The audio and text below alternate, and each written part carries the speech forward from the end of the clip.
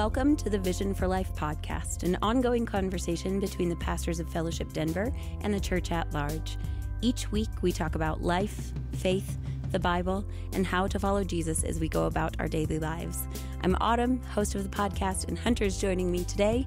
Hunter, thanks for being here. Autumn, it's great to be here.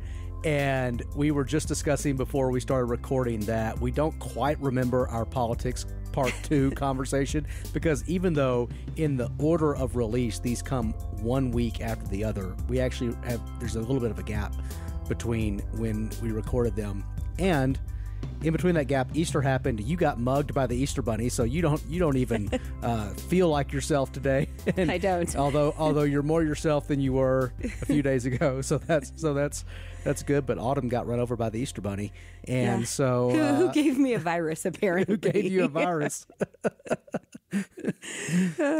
So hopefully this fits with whatever we discussed in part 2. That's right. We have recorded Politics Part 1, which was the purpose of politics, and Politics Part 2, the purpose of government. And we said some great things in I listened to part 2. 1 today, and it was I was pleased. I was still happy with it. Good. Well, we're going to pick up as if we remember what we discussed in Part 2 today. And my voice is still a little rough because, as you mentioned, in the intervening weeks between when we last recorded and when we're recording today, many things happened. We had a big Palm Sunday event. We celebrated Holy Week with our church family. My kids had spring break, and I was very sick for many, many days. Oh, I'm sorry. Well, your voice is a little weak, but your spring fashion game is on point. And it feels like spring today. That's right. And your wardrobe today is a reason why we should start YouTubing these podcasts, because Autumn has a light gray sweater that says midwinter, and she has pink pants that say spring. And when you put it all together, it says we are right in the transition between winter and spring, and it's perfect. It's on point, and it's perfect. Well, thanks, Hunter. On the record, I'm still not in favor of YouTubing these conversations. Okay. So. I know you don't like my wardrobe commentary either. Most people don't appreciate my wardrobe commentary, so our listeners have said.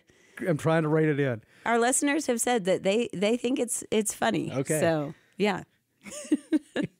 If anyone out there has an opposing thought, if you dislike the wardrobe commentary, then you can give me that feedback too.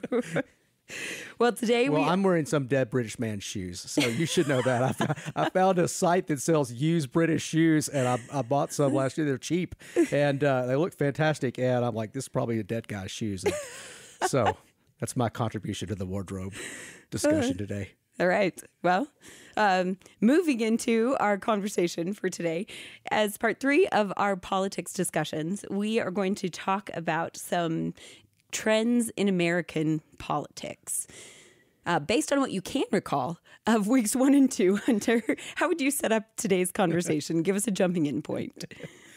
These are macro trends in American culture and life that affect our political environment. And if our listeners remember, we define politics not just as like governmental politics or electoral politics. It's not just the stuff that happens around elections and between Republicans and Democrats, but it's politics macro defined is how do a group of people live together and work together for the common good and for flourishing. It goes all the way back to the beginning of creation when God made a man and a woman, and there was politics. And so politics at a macro level is how does a society or a country, in our case, like America, how do we live together in this common political project called America? And what we thought it would be helpful to do is to just describe a few trends that are happening at a very high level in American life. These do affect the more narrow definitions of politics. They affect elections. They affect the House of Representatives and the Senate and the president, and they affect your local politics as well. So they affect all of the specific manifestations of what we commonly call politics. But these are big trends and big themes, and we think it's helpful as Christians to be aware of these big trends and themes. And you're going to solve them for us today and tell us what the Christian answer is for all of these themes. So I'm looking forward to that. Well, I didn't pick up on that in our prep before the podcast, that I was supposed to come up with some solutions. So I didn't do that. Well, we'll put you on the spot after we discuss them. Before we discuss the 3 trends that we identified, there's a theme that we also wanted to mention that holds all 3 of these trends together. So what is that theme? I think the big theme is that America right now feels unstable, and it feels less stable than it has at different times in our nation's history. Now, there's been several moments in our nation's history when the political project that is the United States of America has not felt very stable. Right after the Civil War, leading up to and right after the Civil War is a great example of that. There have been other seasons when America feels like a very stable, sustainable political project. The season after World War II would be an example of a very stable era in American politics that really lasted from the end of World War II into the 60s. And then the 60s felt like a very unstable time. And then the 80s and 90s felt pretty stable, especially post-Cold War. Very stable. We're in an unstable season. And I think it's good to name some of the reasons why American politics feels so volatile and unstable right now. So that might be the macro theme that we'll put a few bullet points under. 3, I think you mentioned. 3 bullet points we're going to put under that. Yes, I did. I did say that we were going to discuss 3. So the first of those 3 is that all politics is national. What do we mean by that?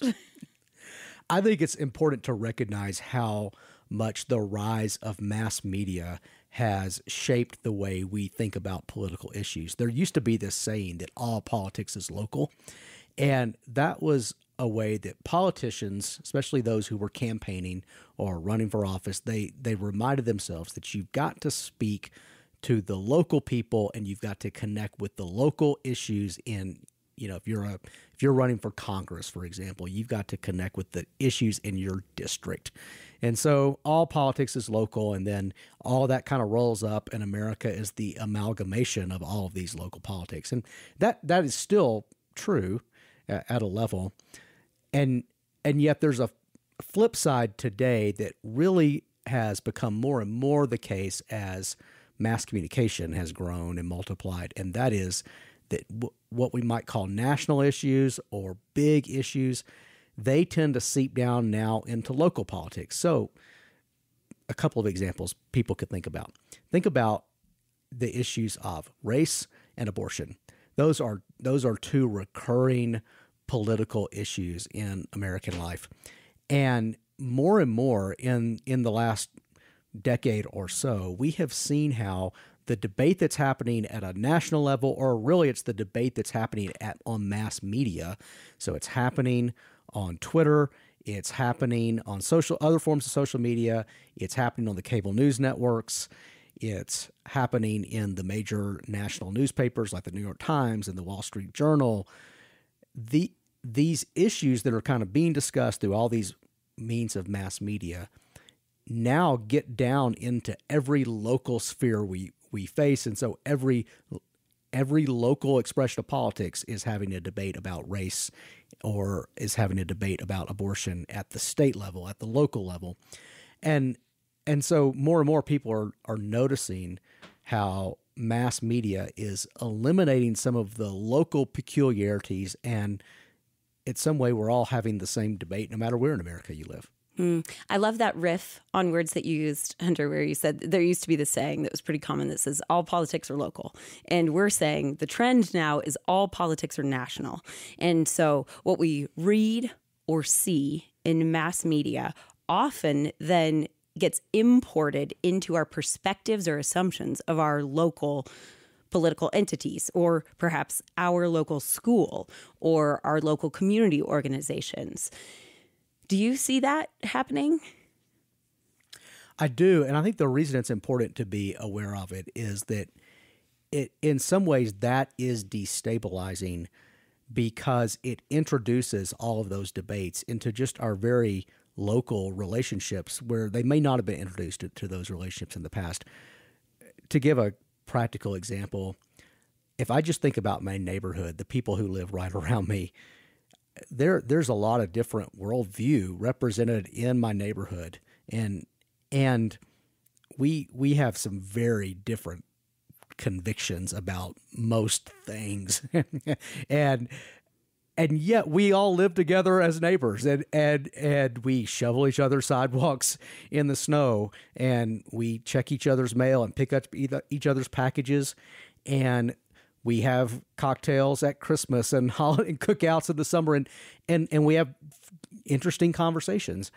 We have a very stable political life in my little neighborhood, even though core convictions are different. I am 100% confident that my next door neighbors don't quite know what to do with me being the pastor of an evangelical church. They will, when they introduce me to their friends, they'll say, "He's over there praying for us while we're over here sinning." And that's what they say. And I'm like, well, that's kind of accurate. I mean, I wouldn't put it in those terms, but like, because I'm over here sinning too, but I am praying for you. And so we joke, but if we now think we've got to solve all these big issues in our local neighborhood, it's going to be very destabilizing to these relationships that otherwise we figured out how to get along and live together and cooperate to have our lives. Mm-hmm. So that's one thing to think about, is just to be aware of how importing national issues or broad issues into just your normal relationships can be destabilizing. Mm-hmm. Another example I've noticed is, I see this all the time, and I face this temptation as a pastor, is to speak to issues that are being debated at a national level, primarily because I'm tuned into the debates that are happening online, and then to think that those are really big issues in my church that I need to speak to, when I have to step back sometimes and go, that's not really a problem in my church, and I need to be careful that I don't make it a problem in my church by thinking I've got to hash out some angst I feel because I've been reading too much Twitter, on the people in my church, and so I think we just need to be careful of how being so tuned into mass media and so tuned into debates that are happening at a macro level can be really destabilizing to otherwise healthy, normal relationships at a local or personal level. That's such good insight.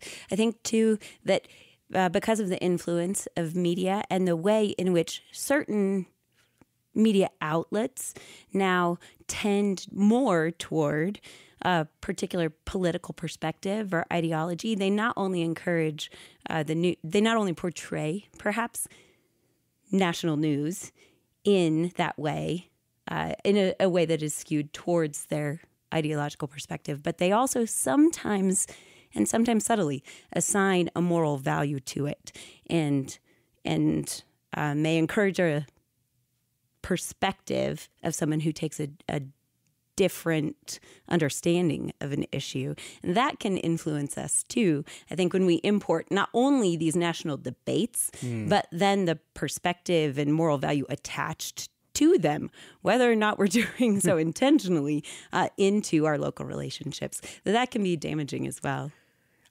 I think you're making a great point, and many are noticing how we're sorting ourselves, even like where we live and who we're friends with. We're sorting ourselves based on these big national political issues.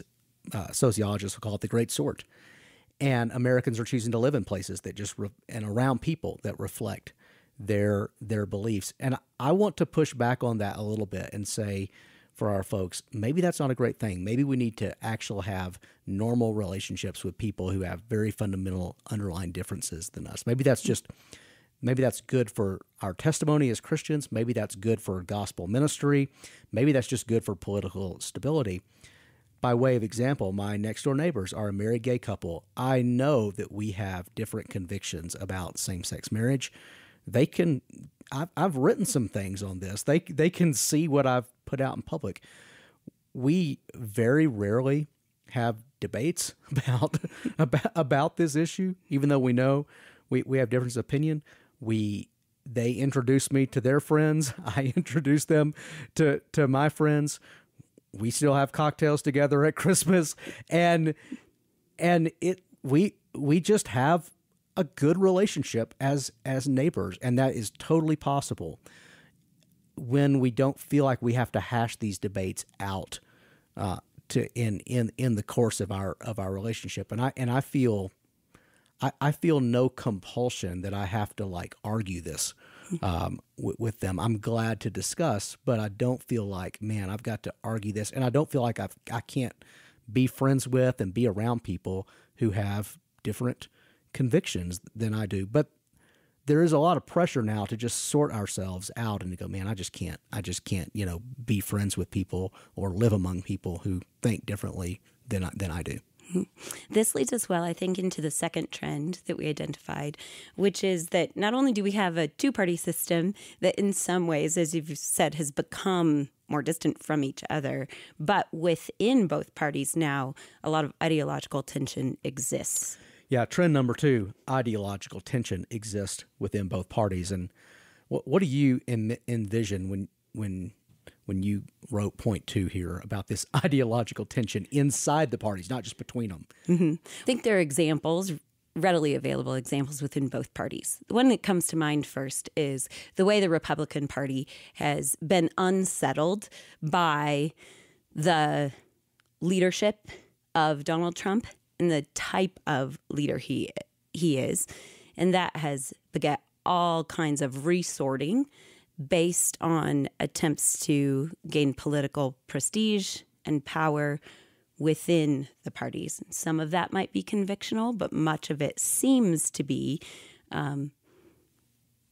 motivated by an attempt to gain a certain position within the party. So there's been jockeying amongst other politicians because of the style of leader that Donald Trump is, to move them into a particular perspective that they wouldn't have adhered to before. So that's one of the tension points within the Republican Party right now, is whether or not some of the politicians who have this kind of public stage will take a principled stance and be able to explain their political positions, or whether they will give voice to a political position that resonates with something they know will get the support of Donald Trump. This is maybe a little bit obscured by the fact that we have 2 major political parties in the U.S., but both of those parties have always been a coalition of people with different interests and positions. And so this is not just a recent phenomenon. There's like the Republican Party has always been a coalition of several different kinds of constituencies, and the Democratic Party has always been a coalition of several different kinds of constituencies. And so there's always jockeying within the parties among those constituencies. That's been true as long as there's been 2 parties. What we're seeing now, though, is those constituencies inside the parties are having more and more difficulty working together, or they're less and less comfortable with each other. You were just talking about the Republican Party. Another example I've heard is one of the Republican Party's constituencies has always been what we might call classical conservatives. Mm-hmm. They are committed to a conservative tradition that emphasizes preserving the wisdom of previous generations, preserving the cultural wisdom that's built up in Western culture over time, and governing and leading out of that conservative wisdom. And then the conservative, that conservative philosophy also tends to not be averse to change, but they see value in incremental as opposed to what you would call revolutionary change. And I read a fascinating book last year that I put on my best books list called Conservatism, a Rediscovery, by a Jewish scholar, Yoram Hazony, and he's arguing for this Western British American conservative tradition. He's given a history of it, and it was very educational and enlightening to me. Many of those, that's not been the only constituency within the Republican Party. So even though we think of the Republicans as conservative, this philosophical, classical conservatism has not been the only constituency within the Republican Party. Another constituency within the Republican Party has been libertarians who are more of a live and let live. You know, you do you, we do me, freedom, and you know we get along. They're for small government. That's been a more libertarian tendency. So that's just to name two of these constituencies. But the arrival of Trump and really the growth of his constituency has been very unsettling to some of those other Republican constituencies, and they don't know exactly what to do. and should we accommodate to this? Do we have to go along with this? Do we go against it? So you see that tension within the Republican Party. You could see that matchup between Trump, who is not a classically conservative Republican in the way that you're describing it, and Mike Pence, his vice president, who would be of that model, a classically conservative Republican. Mike Pence would be a classically conservative Republican, and he's also an evangelical Christian. So he has both of those dimensions, which have been constituencies of the Republican Party, and you can see him trying to figure out how to adjust to Trump. The working class, more of the working class voters who Trump appeals a lot to, that's not only who he appeals to, but a lot appeals to. Those have been a swing constituency in the history of American politics. They, for a long time, identified with the Democratic Party. My grandfather would have been one of those. He was like, the Democrats gave my daddy a job. When I told my grandfather that I had this teenage rebellion where I became a Republican and I campaigned for the first George Bush, and I made my granddad so mad because my granddad was like, my granddaddy, the Democrats gave him a job in working class, you know, and he remembered that. And so he was so loyal to the Democratic Party because of that. And then Ronald Reagan won a lot of those voters to him. They were sometimes called Reagan Democrats. Bill Clinton appealed to a lot of those more on the Democratic side. So this has always been a swing constituency, and now Donald Trump appeals largely to that, and it's unsettling to the constituencies within both parties, but we're talking about the Republican Party in this case. If we go to the other side, the Democratic Party, there's a lot of tension in the Democratic Party too.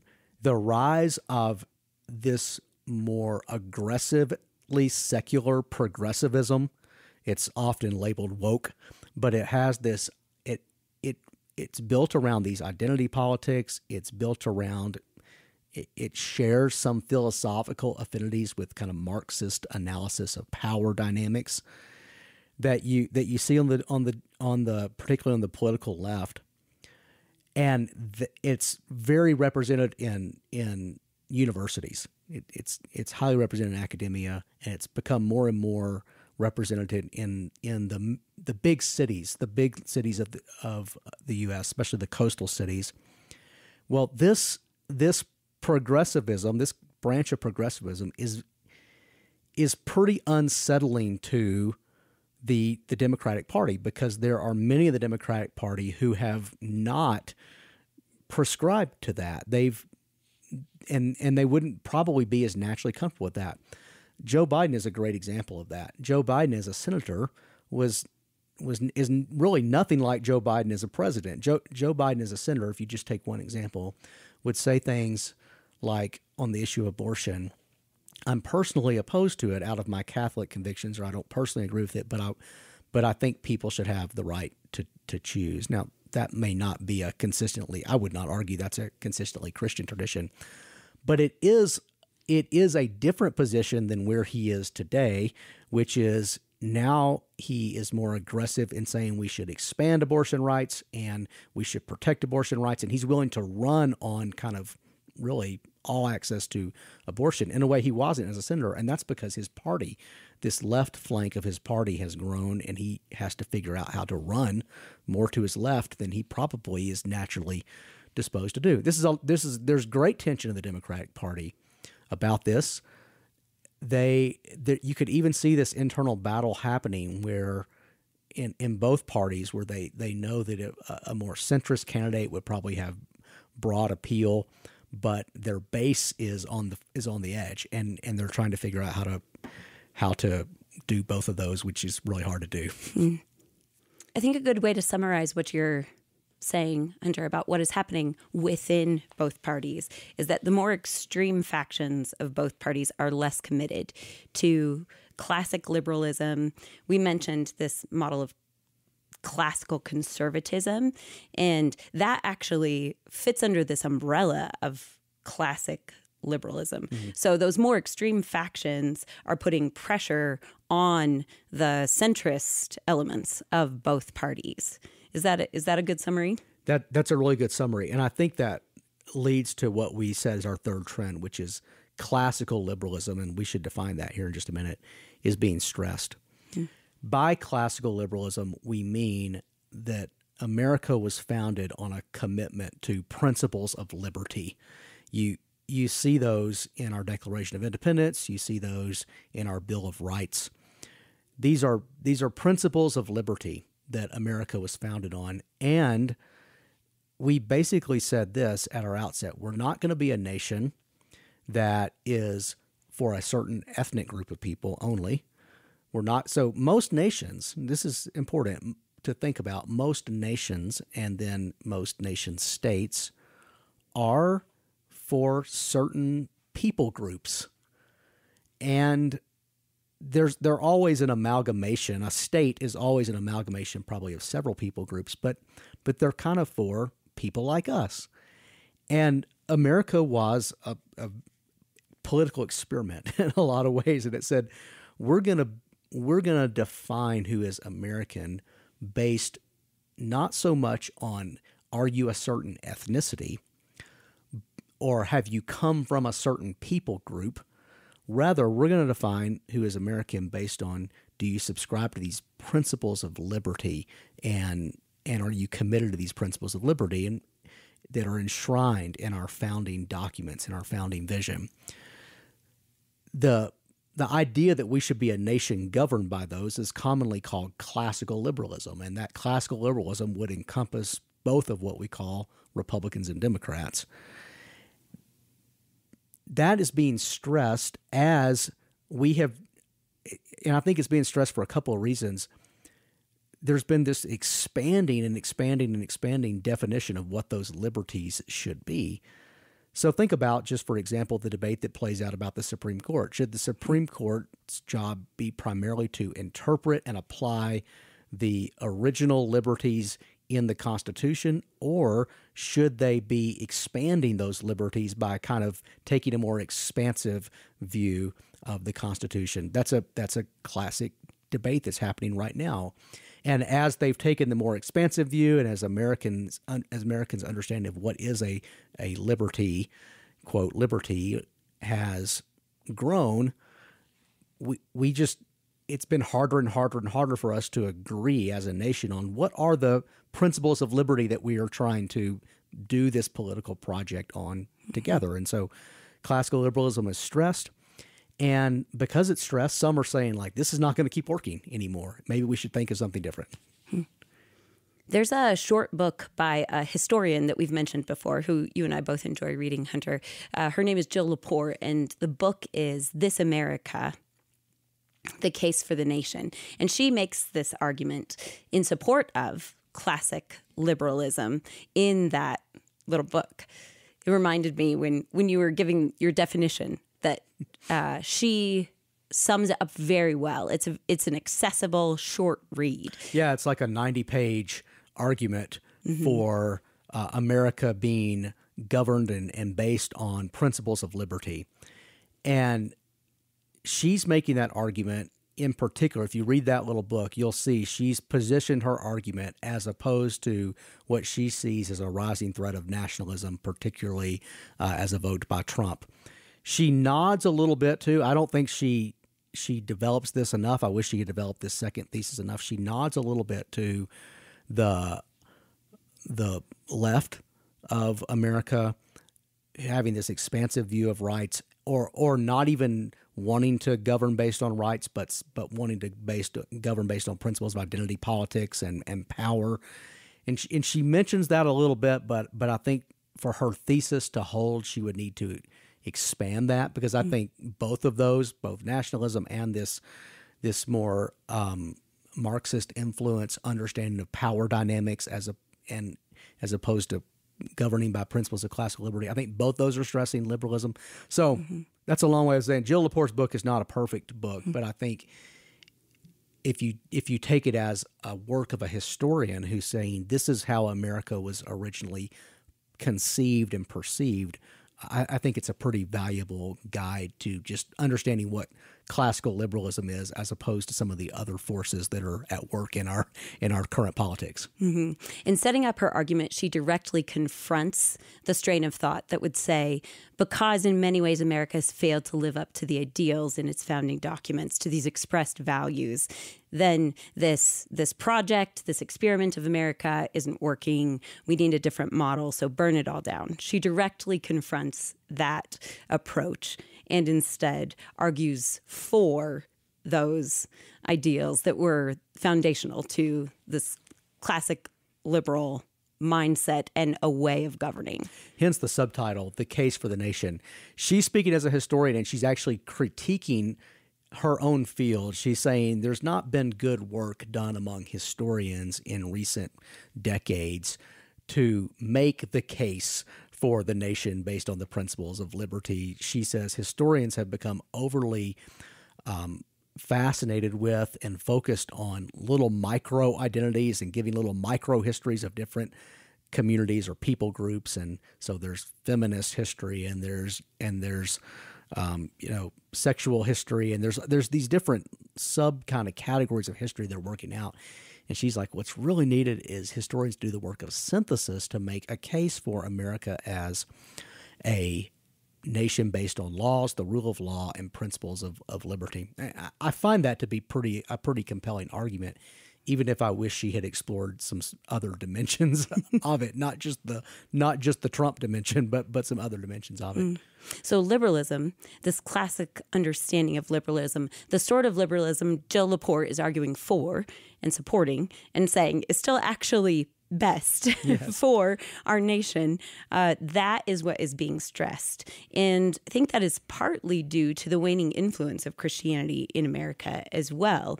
We discussed, I do recall this, Hunter, that in a previous episode, we discussed that the framers of those founding documents to which we refer often may not have themselves been Christian in the sense of understanding the gospel in the way that we would talk about it, but they were influenced by an understanding of human value and dignity that is clear in the way that they wrote and constructed those documents. And so there is a resonance between those and some foundational truths within a Christian worldview.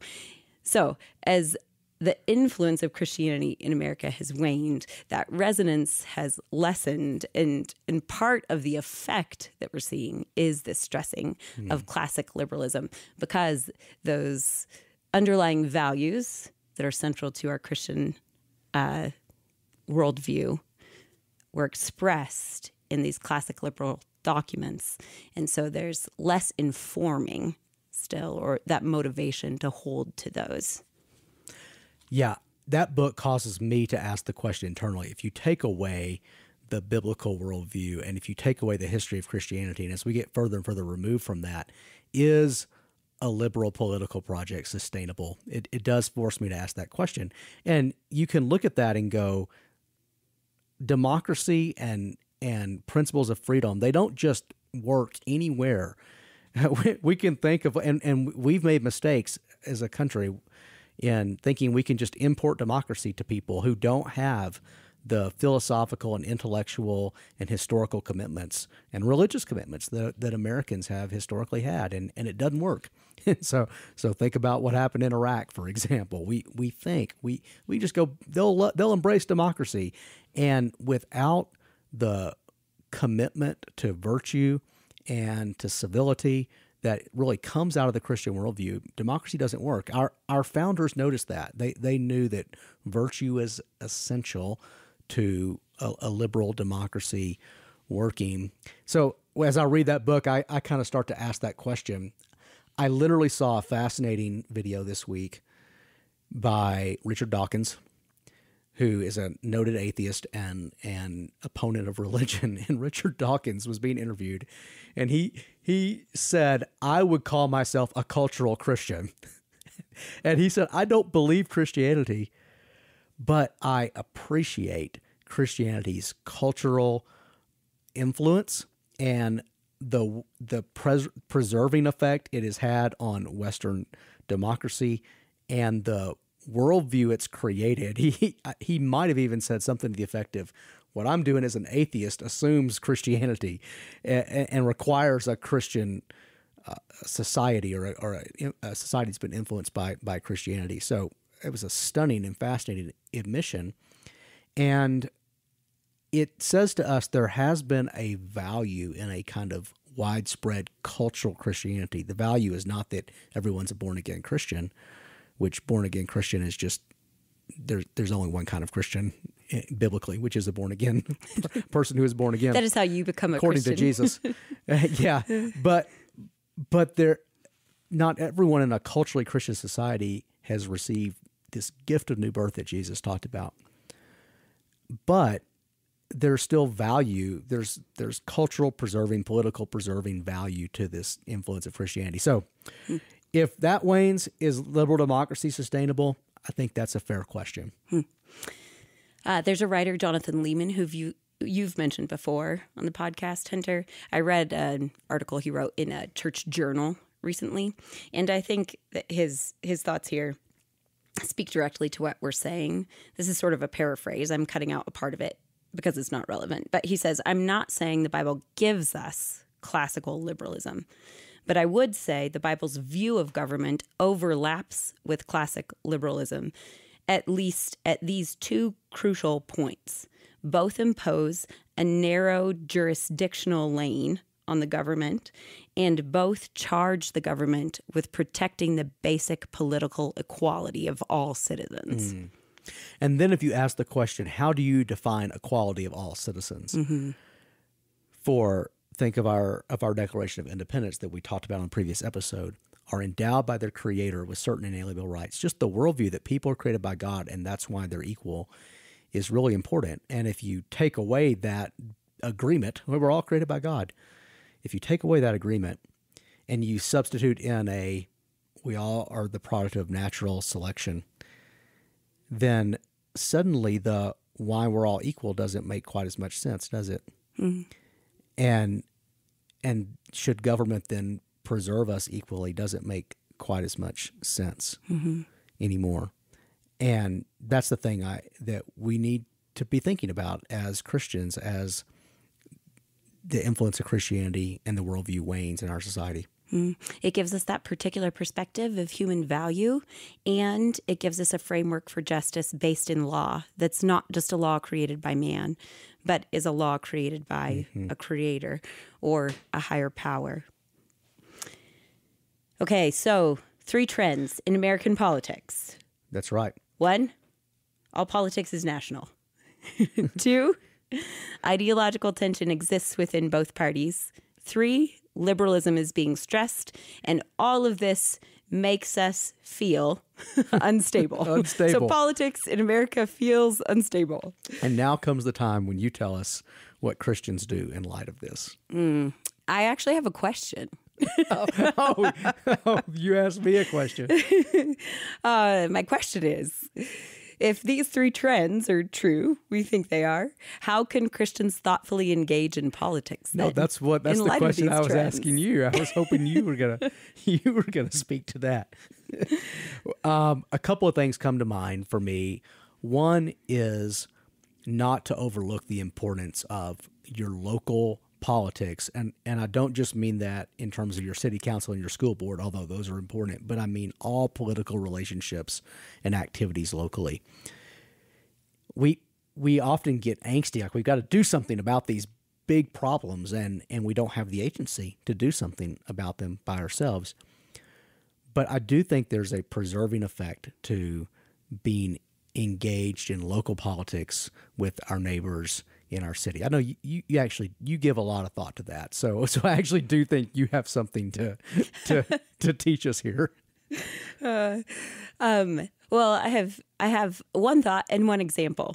I think because all politics is national, that we can spend a lot of time mulling over or worrying about a lot of big trends that, as we said, probably aren't as contentious or as relevant in our day-to-day lives in our communities as we may believe them to be. Not to say they're not important or not relevant, but within our local relationships, they don't have to hold the power impact that sometimes we might assume them to because of the way that the media presents them. So that's one thought. One example is that when you do this, when you are involved in your local institutions, and maybe those are distinctly political institutions like a school board, but just your local institutions, you're engaging in local politics in a way that over time does give you the ability to influence those institutions. So here's the example. This week, a mom who I know here at Fellowship, whose kids have been in public schools in Denver for all of their schooling. One is in middle school, one's in high school right now. Had an incident happen at their middle school that ran directly counter to what they would want to happen. There was a lack of transparency. There was a way in which sex ed was taught to middle schoolers at her child's school that shouldn't have happened, wasn't age appropriate, and impacted her child directly. But she has spent time over many years being involved in that school and getting to know the school leadership. So when this happened, she was able to reach out directly, give voice to her concern, and then ask, is there a different entity that you could use to provide this? If it's required by the state, then perhaps a different organization could teach this material to the kids in a way that isn't egregious as she saw it and is more age appropriate. And that's because she was involved in a local institution. So not only can she now advocate on behalf of her child, but is in a position to perhaps prevent this from happening again on behalf of all of these children who are in this particular school. So that's an example of local involvement that does give you the ability to influence in some small ways and some significant ways those institutions.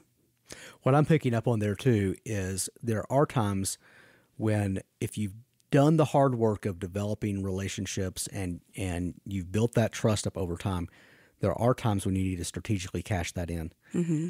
I can think of a couple of different organizations that I've served on the board of and served faithfully inside those organizations and supported them for years. And there have been moments when I've had to have hard conversations with people inside the organization that I felt were necessary to preserve the integrity or the mission of the organization. And I can remember running the calculation, like, is this the time when I actually want to cash in some credibility chips in order to raise this issue?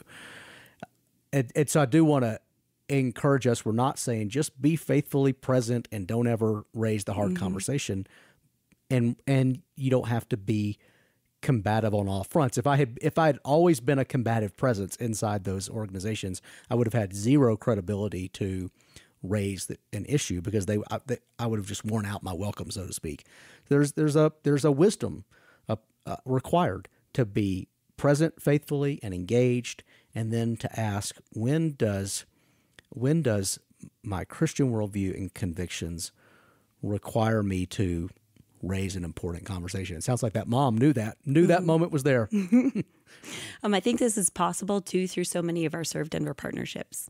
They're not distinctly political organizations, but they are community organizations that give us connection points to the people around us and to seeing things from other people's perspectives, as you were talking about, and being present in people's lives and in creating stable institutions in our communities that bring about common good and flourishing.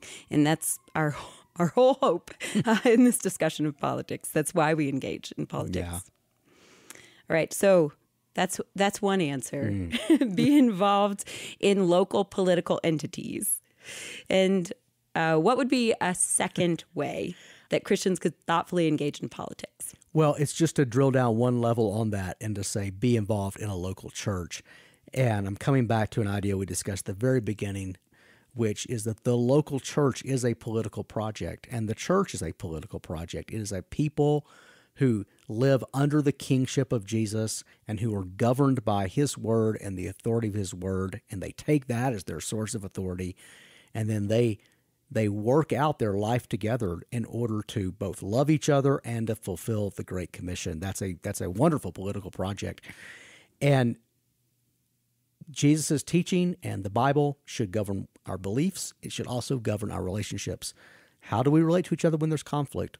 What do we do when there is there's hard things that we have to confront, and we go back to our common source of authority, scriptures? And when we do that, we have a political project blueprint. And the reason I think that's important to raise is we are not promised political stability in our nation or even in our city, but we are promised that if a church that is shaped by the Word of God and all the people of the church, both the leaders and the members of the church, they agree to live under the authority of the Word of God and to relate to each other according to the authority of the Word of God, and believe according to the authority of the Word of God, and teach according to the authority of the Word of God, and solve their conflicts according to the authority of the Word of God. That is guaranteed to have God's favor on it. And it does have a stability, and it does have not just a stability but a health that we don't necessarily find in the broader political sphere. I'm thinking here of Augustine's classic book, The City of God, and about once every month I think I need to go reread that because it's been a couple of decades, but based on what I remember from reading it 20 years ago, Augustine was writing at a time when the two things were true of the Roman Empire. Number one, the church had become closely wedded to the empire. So it was the Christianity was the official religion of the empire, and the empire was unstable. In fact, it only lasted about 50 more years after he wrote that book. It felt very fragile, and one of his big theses in that book is this: the city of man and the city of God are growing right alongside each other right now, but one is eternal and one's not. And one is stable because it's built on God's word, and it's guaranteed that it will not fail because Jesus said, I'll build my church and the gates of hell will not prevail against it. And the other is not stable because it's built on the authority of man and the ideas of man, and it's got so much idolatry inside it. So therefore, two implications were, number one, Christians shouldn't freak out when the city of man is collapsing. So part of his message in that was, hey, church, the empire is maybe collapsing. Let's not freak out. This doesn't mean that the mission of God is over. It doesn't mean that the church of God is collapsing.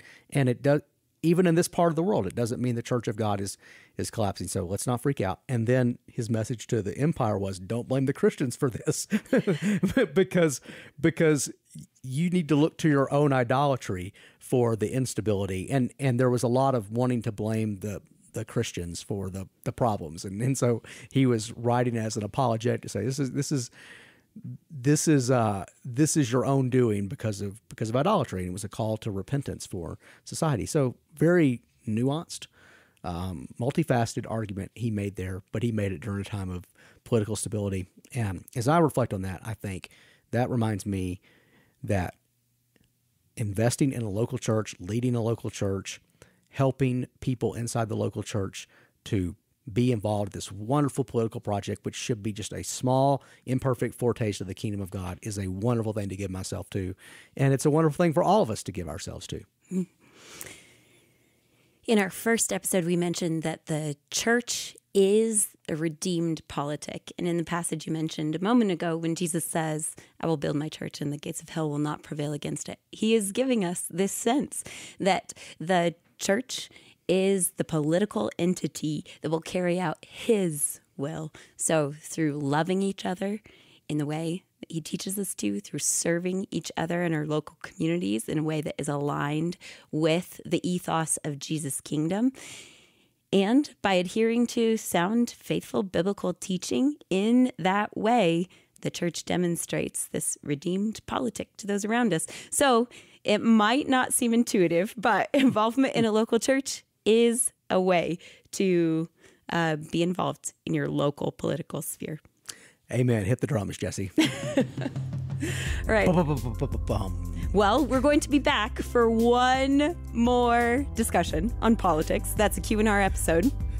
So if you have a question that's been kicking around in your mind about politics, or if you have a suggestion about what you'd like to hear us discuss on the podcast in the future, send all of that anytime to podcast@fellowshipdenver.org. Thanks for joining us on the Vision for Life podcast. Special thanks to Adam Englund for our theme music, to Jesse Cowan, our producer, and to Judd Connell, who provides transcription for these episodes.